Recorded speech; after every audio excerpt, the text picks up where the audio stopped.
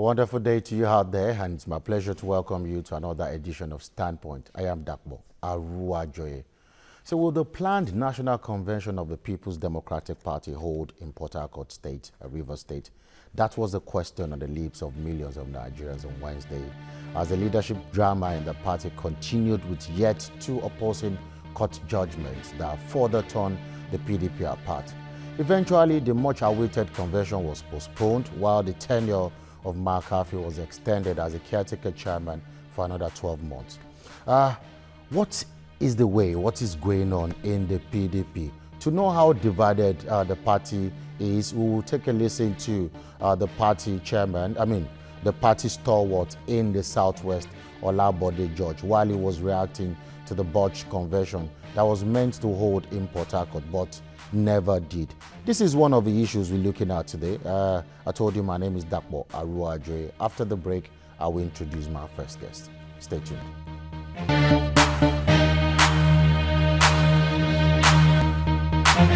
Deceit, something that is absolutely inept, unacceptable, unreasonable, that he was sitting quietly in his house. So he was dead right. No, he's a saint. Compare with these two guys, because they now went back again. Ayo was telling us at the meeting, we said, oh, I got my fingers burnt once, I won't try it again. What did he get burnt now? His whole body. What kind of a charade is this? What an insult. Now, you now walked outside our box. Wike is now to tell the Yoruba people who should be their own representative. Did we come to Rivers to tell the South people who they should send? It is unacceptable, absolutely sacrilegious. The Yoruba people, we will not accept that. This party, we will remain in the party, we will correct the madness, we will correct the ills of the party, and we are going to reposition this party. This party, we will not accept any more convention in Rivers. Never. Because we've done it twice, and it's an insult on everybody. So why would he go there? Why should we go there? Why can't we trust him again? No matter where, even if it's one kobo, people will sacrifice, and we will hold the convention at the neutral place in Abuja. There must be senses brought in, there must be commitment, there must be dedication, there must be loyalty brought into the party. Which issue hands off convention? Absolutely. He should just go and sit down and man his Rivers. Because if he does it again, we will be singing the non-dimmities on the PDP. Because the way they did it was as if it's his personal property. I am shocked at this guy. We had governors there. Dr. Odili, civilized gentleman, very proper, very straightforward, very honest, very committed and dedicated to the party. I know the role he played. But now to think you can hoodwink us, control the party, tell us who to stand up, tell us who to sit down. At my age, there are elders in this party. And there is no community anywhere in the world. At what point in time were you giving voice to the likes of Ayo Farashe? Because a lot of people feel that this... What he did, he owes it to come and explain himself to the Yoruba people. We met. If he doesn't want to support me, fine and dandy. That's not a problem. But you don't pay good with evil. I know what God used me for in making him governor. From the very first time. If he wants to repay by evil, no problem. The Almighty is watching. I pray for all of them. But remember, whatever you sow, you will reap. As you lay your bed, so you will lie on it. This last sin that I saw is this week. I had never in my life seen such treachery, such despondency, such lies, such deceit, and thinking they can get away. We've had governors in the past, and we will have governors in the future. This is not the way you leave a positive legacy. Never. Finally, the party is still factionalized. what is the way forward? What should be done to Modu Sharif? You know, he said he's a saint now. I call him a saint because what he was telling us about, warning us about these two characters has come to the fold. What he said about them has come out to be true. You know, I kept telling them, I had been in the party long enough. I had gone round settling quarrels. In fact, my specialization in party management is conflict resolution. I had looked at it.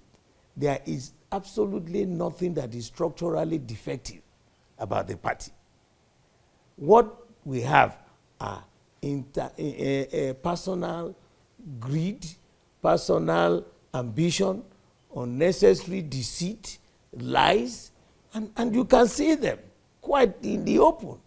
Because he who comes to equity must come with clean hands. I can't see anything structurally defective. We will resolve this crisis. You know, we had this convention just a few months ago, ended up in a fiasco. We went again. This one was divine intervention. Has nothing to do with APC this, APC that. So it wasn't President Buhari that did. What has he got to do? That's what I'm saying. What has he got to do with the price of milk? I was listening to Jimmy Agbaje talking rubbish that it was the opposition they don't like. What has he got to do with the price of milk? They created the mess. Somehow, God intervened. It was God's intervention. He was rushing to be chairman. It is not getting that position that day that matters. How on earth would he have been able to manage this party? What is his track record? How would he manage it? To come to the elders and sit there? Do they know who he is? Who brought him? He will be answering his godfathers, his paid leaders who put him there and told him, sit down, go stand up. That's the kind of party they want. If we had run the party the way they are planning, there would be no PDP today. We lost an election. Naturally, we will go into a state of flux. It is that state of flux that we are trying to reestablish, to stabilize the platform, because, you know, a three-legged body is a stable platform. And what is the three-legged body? The founding fathers got these three foundational principles: justice, fairness, and equity, as the tripod that gave us that platform, PDP. PDP is a national party. It is not a tribal party. It is not a religious party. But the way these two are trying to recreate it is to make it look like as if it's a River State party. No, sir. No, sir. Nobody has ever insulted the Yoruba people.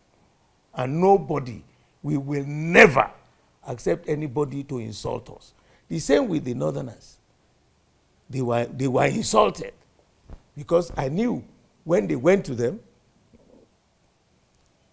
Alhaji Mantu, Senator Mantu, was livid. That we all accepted in the open. There will be no imposition. Every zone, go and do your work. You come in there. The competition, which is intra, is to be minimized so that we will just go there and make it a carnival. When it comes down to APC versus PDP, then we are ready to prove to Nigerians that we are better managers than the other party. So all these crises we have, they are not structural defects. Those are the kind of defects that we find very difficult to manage and fix. These ones are just personal. Ego, ambition. Very easily we can massage the ego, cut down your ambition, because only God gives position.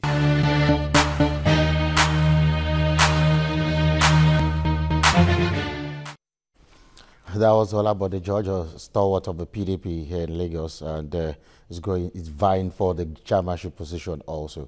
And in the studio have Mr. Adetokunbo Pierce, is the publicity secretary, right, of the PDP here in Lagos. Which faction is that, if I may ask?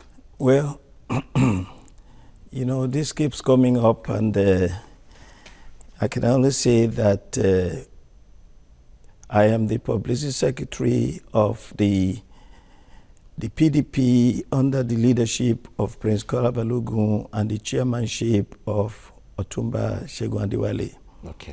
The party that received a formal letter of authentication from the National Working Committee of the party as the authentic PDP structure in Lagos State. Mm-hmm.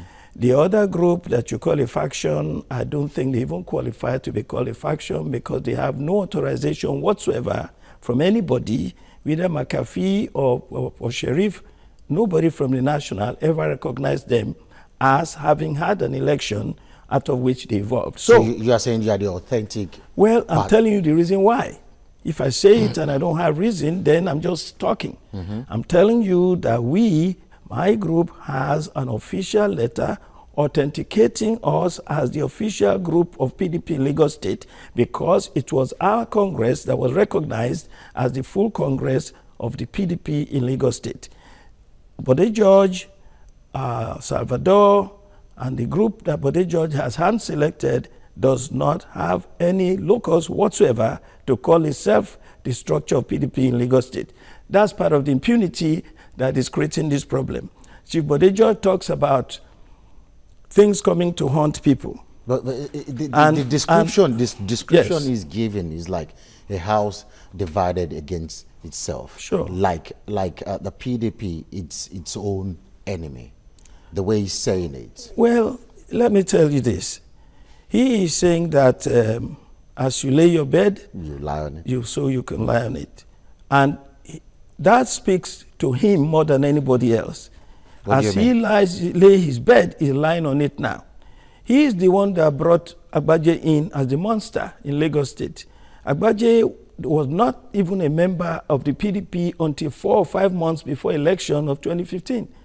He brought in Agbaje, supported him, and worked his way through a faulty primary to get Agbaje the nomination. Agbaje, we told him at the time that as you lay your bed, you have to lie on it. You are responsible for an infraction, an impunity, and it will never go away. That's what we're getting now. Agbaje has become a monster. So he has to deal with it. What do you mean? What do you mean Agbaje has become more powerful than him. Why do you, if they had that election, what he's complaining about is that the election was rigged for Agbaje already. So he walked away. The chairmanship? The national chairmanship at the convention last Wednesday. So Agbaje would have defeated him hands down. Because if you had a choice between Bode George and Agbaje, we would even go for Agbaje rather than Bode George. Not minding anything that's happening. Look, you see, Chief Bode George gives the impression that this convention was about him. He had nothing to do with it. He created the problem. If he says Wike is a problem for PDP, yes. Fayose is a problem for PDP, yes. But he should add himself to the number. He is number one problem for the PDP and has always been. I'll tell you why. Why? In the first place, how did this chairmanship get zoned to the south? Listen now, this is where it all began. The party said, let us leave the chairmanship with the Northeast to which geopolitical zone it had been zoned originally. After Muazu, let Modu Sharif complete the term of Muazu. There was a special election convention in 2014 where Muazu was elected as the national chairman. Now, this was to carry on the zoning of the Northeast. When Muazu left in 2015, we organized another election so that a person from Northeast can come in and complete his term. That's how Ali Modu Sharif became national chairman. Once he got in there now, because he had some problem with some governors, and one of the people who gave Modu Sharif the greatest problem is this same Chief Bode George, arguing that we cannot zone the presidency to the north and also keep the national chairman in the north. We now explain to him that, look, the reason we're having this thing in the north for a while, temporarily have the chairman with northeast as had been zoned, is because as we stand now, the northern part of our party, our northern brothers and sisters are feeling disenfranchised. We want to use this transition period to give them a sense of belonging and bring them in. Because out of the 12 governors we have, and they are the most powerful in the party, 10 of them are from the south. Only 2 from the north. They don't have a say. Of the topmost positions in the party, the most influential positions in the party, out of the 4, all 4 of them are from the south. Ekweremadu, Akpabio, Ogo, and Governor Mimiko as chairman of the Governors Forum. For which reason we said, let's keep this in the north temporarily. Oh, but the judge was he was the loudest of them and said, look, it's got to come to the south, must come to the south. They ham-twisted the party, they zoned it to the south. Now listen to where the problem begins. Okay. In my opinion, I always tell my students, if history is confusing to you, it's because somebody is lying. If you tell the truth, it becomes clear. There's always a reason for things to happen. When it was finally zoned to the south, you remember the conditions I said it was zoned to the south? Yes. I'm twisting. It was now zoned to the south. Okay, you give the impression now that we are prejudiced in favor of the north. So, okay, let's stop that. We zone it to the south. Chairmanship is zoned to the south. The next thing you know, this same body judge and others started twisting the party again, that it should be sub-zoned to the southwest. It was zoned to the south. That's why Dr. Percy stayed in the game. But it was zoned. Now they ham-twisted the party, now zoned to the southwest. This same body judge should not even be talking at all. This same body judge went to the southwest and ham-twisted the governors to now sub-zone it to Lagos State so that he can get it. Unfortunately for him, Agbaje now emerged. And you have Agbaje also. Agbaje now came up. But when he was doing all of this is why he was shocked when Agbaje came up. And Agbaje now came up. I don't know who sponsored Agbaje now. And Agbaje now becomes the target. He becomes the leader. But is it where that's where the problem is. So now, but the judge has no reason to complain. It's talking as if this is a Southwest problem. Don't talk about Yoruba people. The chairmanship of the PDP is not a Yoruba event. It's not a Hausa event. It is something that should be national. Okay, let me come in now. What about the convention? There was something happened in Port Harcourt, and Mark Affy's tenure was extended for 12 months. For students out there, for the lame people, who is the leader of PDP today? Is it Mark Affy? Because he's got an extension for 12 years. Or 12 months. 12 months, I mean, yeah. But is still the leader, or Sheriff is the leader? Who is the leader? Again, I think people have to decide for themselves based on the kinds of things that I will explain. You can call Mudu Sheriff an embattled chairman. You can call him a problematic chairman. You can call him a challenge chairman, but he's still the chairman of the party. Because McAfee is simply a chairman of a caretaker given 90 days, you remember, to conduct elections where elections are not taking place, congresses where congresses are not taking place, so that the states can have a viable, legitimate executive committees. And to conduct a national convention. That's all his mandate was. So there is no room for a structured committee to conduct the affairs of the party. That's why we have not had the party speaking out.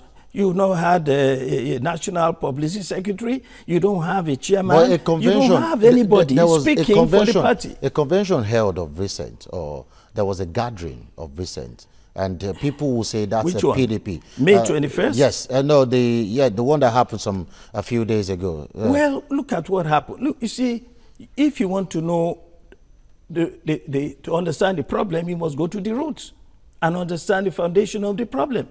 The problem is that, in the first place, how did McAfee emerge? There was supposed to be a convention, May 21st, 2016. When they got to the convention site, the chairman of the party, who by law, by a constitution, must declare the convention open, did not, that was Mudu Sharif. You know, up to that time, there was no dispute about his leadership. Yes. When he got to the convention, he was supposed to declare the convention open. And he said he would not do that. He said because he had court cases that had instructed him that he should not hold the convention. Because he did not hold the convention, some people, the governors, came together, including Bode George, and compelled an election, at which time they now had the deputy chairman, Chief Secondus, to declare the convention open. Now, that was illegal. That's the impunity that is at the foundation of the problem. When the chairman is around, the chairman said there should be no convention, you now think you are so powerful that you can override the chairman, and then you went and brought his deputy to come and declare the convention open. So they had an illegal convention. A legal convention? Oh, definitely. At which time, McAfee was made the chairman of a caretaker committee. When the national chairman, who legally should declare the convention open, did not declare the convention open, you challenge him on that. You resolve that issue, not to take over his position and declare a convention open and do whatever you want at the convention. That's what happened. So the August 17th convention, the recent convention, was it the legal convention, illegal convention? Now, August 17th. Now, I just told you the first one. Yes. The second one, 90 days. McAfee is now in a hurry to complete the 90 days. Monday, it was 90 days. Wednesday, they had the election. They had the convention. When they got to the convention, again, there was a court ruling that said, you cannot have this convention. So the site was sealed off. Yes. So there was no convention. There was no convention. Well, look. Can I quickly take sure. Mohammed from Gombe? Good afternoon, Mohammed. Good afternoon. Good afternoon, sir. Yeah. My name is Babangida Mohammed. I'm calling from Gombe. Thank you for joining us. Your contribution, please. Yeah, thank you. Please, I want to know that, is it this McCarthy, between McCarthy and Sharif, who is the great party chairman? Who is the party chairman?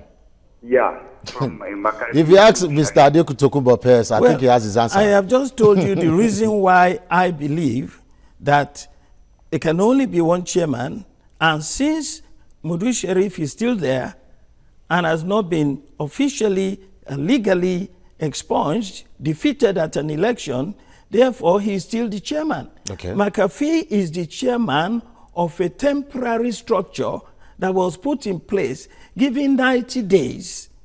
And his tenure has elapsed, is that what you're saying? Definitely. But what about the extended tenure? The extended tenure is also a fraudulent activity. So in when the first place, listen. No. When will the legal convention, when would it be held? Look. If you are going to extend the term of a temporary committee chairman, you're going to inform INEC 14 days. You're going to inform the party. Okay? They did not do either of that. They just got, because they got to the convention and that was not the plan. That wasn't the plan? Of course not. The plan was, what do you do in a convention? You elect officers of the party whose terms have elapsed. Okay. They were there to do election for the national chairman, the national secretary, and the national auditor. Okay. That was what they were there for. Can I take another caller from Lagos? Good afternoon. Yeah, good afternoon. Yeah, good afternoon, Najiboye. Yeah, good afternoon. I'm calling from Ketu. Okay, your contribution, please. Please, my contribution is, please, let us move this party forward. All these crisis that is going on, and I'm not in support of it. I'm the sheriff, and in the court, you hear that he was already been sacked as the national chairman. But this my gentleman you're saying that I'm not the sheriff, is the chairman of the party. So where are we going? Where are we going? So let us put this party in a straightforward. So PDP cannot spoil. Don't let us spoil this PDP. It's one party of the party. Thank you so much. Where are we going? That's a big question. How do we move the party forward? Let's talk about something first, because we're talking about the cost of all this. Yes. The argument, like what Jimmy Agbaji said, was APC was a major cause of all this. And apparently, we heard Olabode George saying No, the problem is within. And what do you think? Is APC the cause of all this? Because they will say Ali Modu Sharif is an agent of the APC. Some other faction will say Malkafi is an agent of the APC. And some are saying... that has not been an issue. I haven't heard anybody say McAfee is an agent of APC. It is Modu Sharif they've said is an agent of APC. And I'll tell you why they're making that claim. Because he's an in-law of Muhammadu Buhari. Totally irrelevant. I'll tell you why. When Bamanga Tuko was national chairman of the party, the person who opposed him the most was his in-law, Nyako, Governor Nyako of Adamawa State. So that's in politics. Okay, where does Wike, because Wike and Fauci were in support of Sharif then to emerge as the chairman. So where are they now? Because Olabode George is not even... Totally, they're not with him now. They are not. They're not with him. They're the ones that created the first problem in the May 21st convention. Okay. They're the ones that organized the emergence of McAfee. Okay, as we round up this session, because I have another guest. Where are we going? Yeah, the solution now. Now, Obasanjo has said it. Jonathan has said the same. Negotiate with McAfee. What are McAfee's terms? If these terms are unreasonable, I would like the audience, the viewers, to decide. One, and but the judge by default now is agreeing with McAfee, whom he opposed and nearly destroyed, that this convention should not be held in Port Harcourt under the jurisdiction of any governor. Okay. So that they cannot manipulate it. Let it be held in Abuja. Abuja is neutral. We are not in government. PDP is not in government. So therefore, PDP does not control Abuja. Abuja is now neutral. One. Two is no governor should be the convention chairman because they will manipulate it. Is that the term of Sheriff? Yes. Third, the convention committee should be made up of equal number of his people and equal number of McAfee's people. Okay. Is that not fair enough? Fair enough, yeah. And fourthly, since technically he's the chairman, before all these problems started, he is ready to convene the convention. But it must be him who convenes the convention. Nobody else can do it. Nobody else can do it. And all these conditions, you think the McAfee group will... This is why we are where we are now. They have not accepted any of them. Okay, so after the acceptance of all these conditions, there will be peace.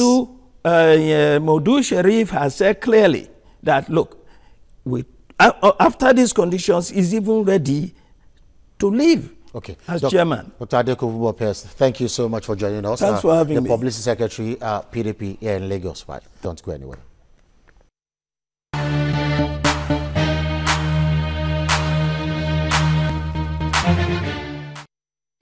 Okay, welcome back. I'm moving on. The Green Chamber, as the Nigerian lower house of legislature is symbolically called, has in the past weeks treated Nigerians to an odious drama that can only feature in the make-believe industry. The can of worms being opened at the lower house is directly connected to what some Nigerians refer to as budget padding. Others are quite blunt by calling it outright stealing. Since this drama began, it has been a no-holds-barred for Honorable Jibrin, who is busy inundating the general public evidences against the quartet of Dogara and his co-travelers, to the amazement of the entire world, in order to prove that the Speaker and the House leaders are culpable in the budget padding saga. This drama is no longer funny, you must admit, as it has caused outrage amongst Nigerians and has raised a critical question of the continuous desirability of the concept called constituency project. Is the constituency project for real? I'll be asking a member of the House of Representatives, Honorable Wale Raji, is representing Ekpe Federal Constituency. Thank you very much for joining us. Honorable. Thank you very much. All right, before we ask the question, is constituency project real? Let us get your own heartbeat about this padding issue. To Dogara, is no big deal. The executive cannot pass the budget. When it comes to the House of Representatives, they can tinker with the bill, and this is what has happened. To some people, they said, no, this is outright stealing. What do you think? What is padding to you? Well, Thank you very much. I didn't expect that we will still be discussing this issue of pardon or no pardon by this time. Since the issue started, a lot have been said, and as far as the issue of pardon or no pardon is concerned, those who allege, I think at the appropriate time, when the House resumes, next month, we will look at all the sides to the issue, and the appropriate action will be taken. Now, but the responsibility of the National Assembly is clearly stated with respect to the passing of the budget. So the House has that constitutional assigned responsibility of working on the budget, and then, treating it just like any other bill, and pass the law, Okay. So as far as that is concerned, I would want to say that a lot have been said.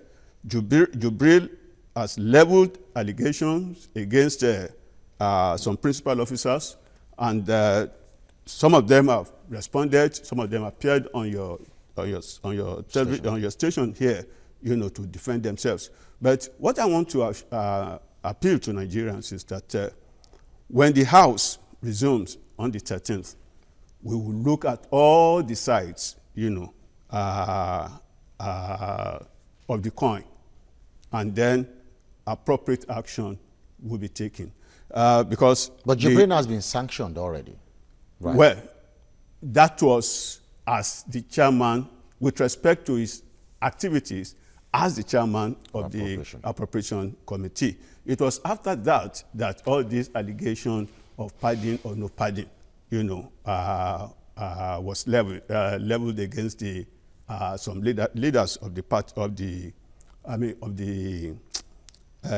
of the House of Reps. So the House of Reps and the National Assembly is a self-regulating institution, and it has its rules and code of conduct for members. So the House is already divided to those pro and those anti Jubril, those in favor of Dogara, and all what have you. The House, when we resume, we shall look at the issue dispassionately, and I want to assure Nigerians that appropriate decisions and actions will be taken. Even though the House is on recess already, yes. we still find someone like Gbajabi Amila visiting the police station saying, okay, I'm rendering myself open, you can probe me if you want. Yes, that is personal reaction to some of the, to the development. But as an institution, the House of Reps will take appropriate action when all the parties, to the controversy, will be expected to make their representation to the House. But what I want to say is that rather than continue dissipating energy on the issue of pardon or no pardon, the Appropriation Act has already been passed and is being implemented, by the executive. For instance, I listened to the Minister of Finance that already 400 billion naira has been released for capital projects, and they are about to release another 60 billion naira.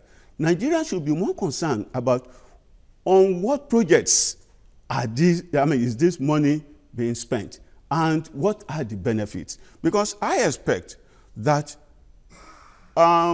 we should be more concerned about lessons learned from the whole controversy. Now, definitely what it has revealed is that we still have issues with the budgeting process in the country. Yes. I expect that ideally we should have a Nigerian budget by Nigerians and for Nigerians. It should be transparent. The process should be transparent. It should be participatory, and it should be inclusive. And when you talk about participatory, because Serap is saying that talking about constituency projects, yes, and talking about, because that was why we had the pardon issue. Yes. Because Jibrin is saying that Dogara and his boys, yes, Dogara and co, yes, have earmarked 4 billion. Okay, Dogara alone has earmarked 4 billion right, to himself out of 40 billion, yes, thus giving 36 billion naira to be shared amongst 359 senators. That's I mean, House of Representatives. Yes, the allegation was made after we commenced our recess. Now, we will have time when we resume to look at the veracity of these allegations. And, I mean, we have time. 13th of September is just around the corner. So I will advise that we should wait, I mean, for the House to reconvene. Okay, but sorry about that. Yeah. Talking about transparency and accountability. That's right. Serap is saying what is happening undermines the 1999 Constitution as amended. Okay. Because there should be a room for check and balances. Yes. Rule of law. Yes. Separation of power. Yes. If the executive sends the bill, that's right, to the legislative arm of the government, that's right, and the legislative arm of the government does whatever it likes with the bill by adding or subtracting, that's right, is that good for our democracy? You see, that calls for a review of the whole process. But it's not good. No. Okay. I won't say whether it is good or not. But let me explain what I mean by being transparent and also participatory. Now, all projects, by my own definition, are constituency projects because they are cited in one constituency or the other, whatever project, and they are meant for the benefit of Nigerians. Now, and one other thing is that the 360 of us and the 109 senators will represent various constituencies in Nigeria. During the campaign, for instance, the president came to Lagos, campaigned stopped at Surulere or Ikeja, and went back. The governors, when they're going around, will probably stop at the local government headquarters. But the representatives, they go to the nooks and crannies of their constituency. They carry the message to the people. Promising to help. Promising.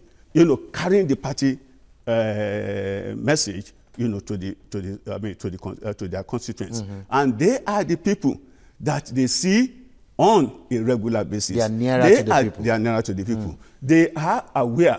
They know. They are in better position to know what these people, their constituents, what they need. So what's the role of the executive then? No, excuse me.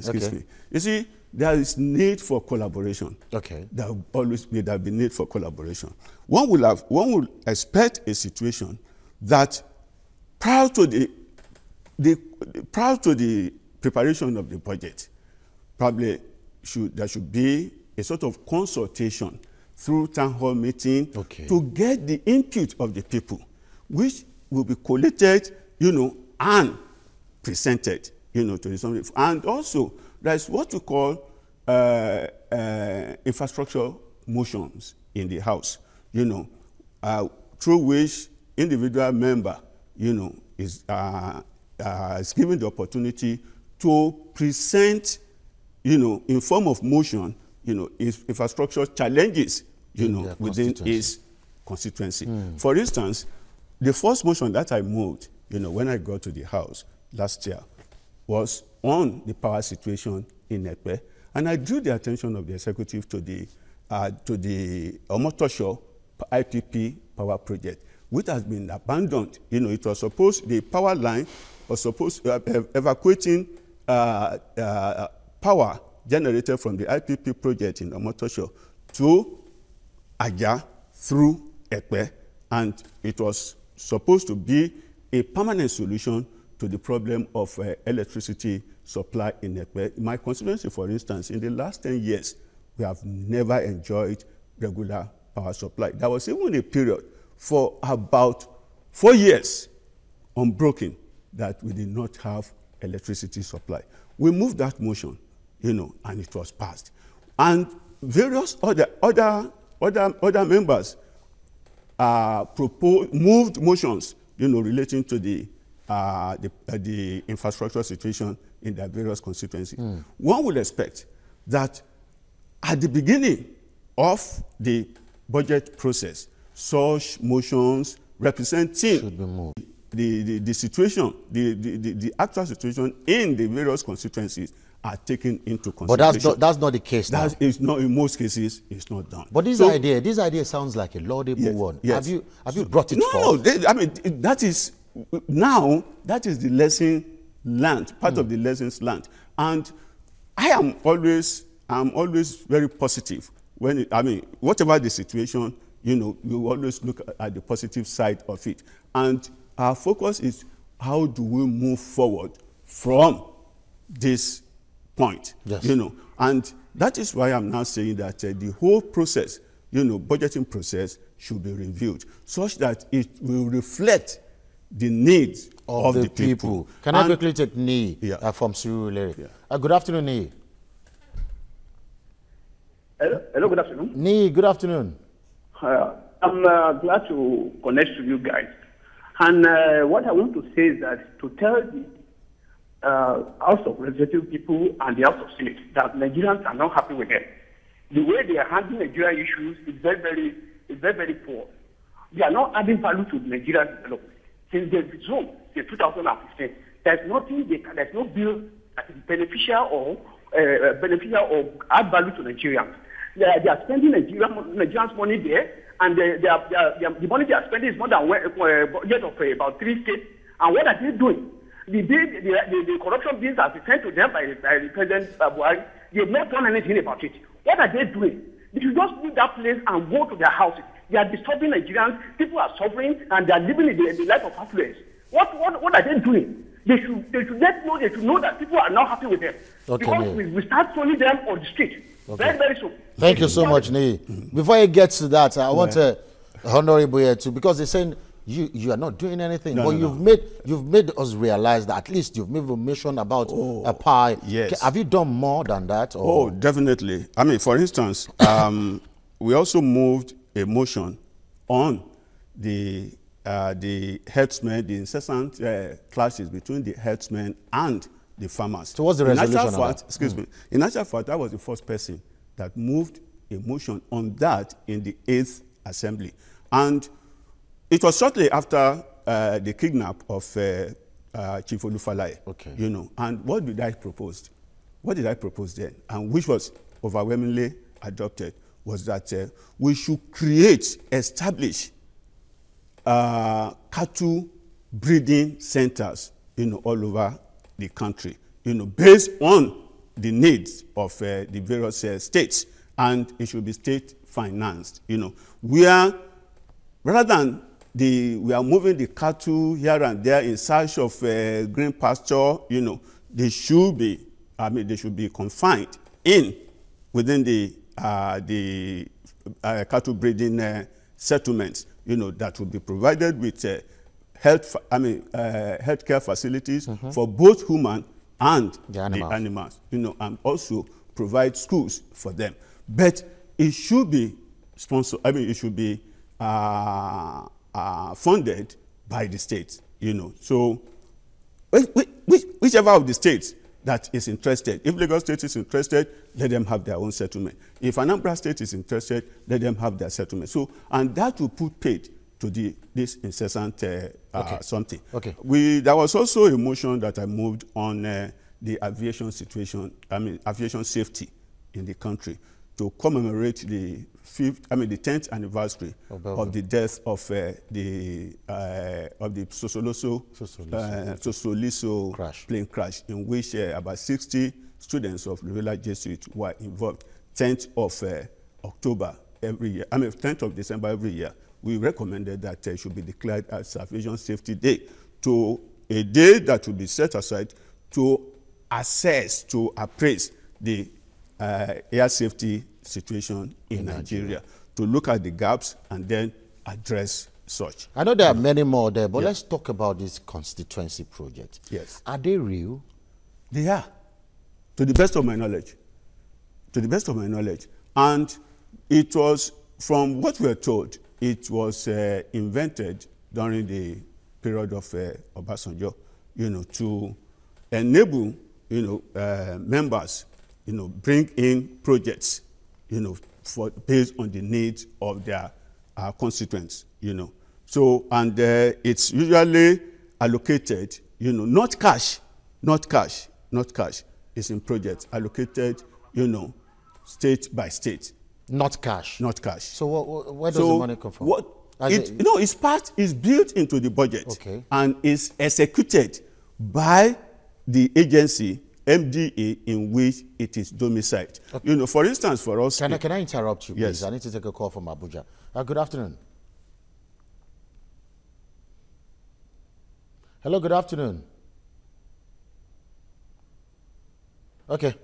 So, okay, for instance, based on our own experience, in Lagos State, those of us, the 17 APC members in Lagos State, we decided that, okay, most times the constituency projects, they come in form of water projects, electricity project, and no what have you. Look, the state government is also involved in providing this infrastructure.